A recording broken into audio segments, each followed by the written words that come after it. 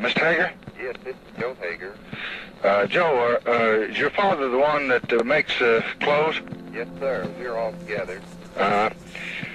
You all made me some real lightweight slacks that he just made up on his own to me 3 or 4 months ago. And they're real lightweight. Now, I need about 6 pairs for summer wear. I want a couple, maybe 3 of the light brown, kind of a almost powdered color, like powder on a lady's face.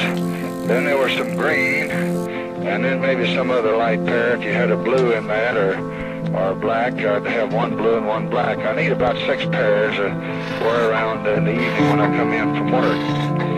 And I need about a ½ inch too tight in the waist. Do you recall the exact size? I just wanted to be sure we get them right for you. No, I don't know. You all just guessed at them, I think, sent them, but wouldn't you have the measurements there?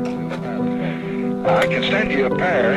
I want them a ½ inch larger in the waist than they were before, except I want 2 or 3 inches of stuff left back in there so I can take them up. I vary 10 to 15 pounds a month. So leave me at least 2.5, 3 inches in the back where I can let them out or take them up, and make these a ½ inch bigger in the waist.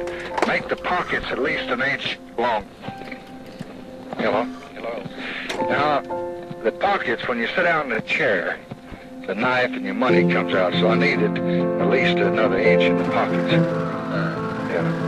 Now, another thing, the crotch down where your nuts hang is always a little too tight. So when you make them up, give me an inch that I can let out there, because they cut me. It's just like riding a wire fence. These are the best that I've had anywhere in the United States. But when I gain a little weight, they cut me under there.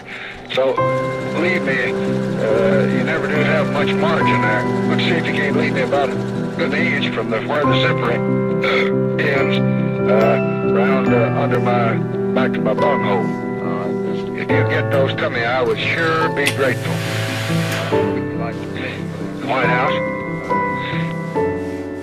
I just sure will appreciate this. I need it more than anything, and that's about it. Hello?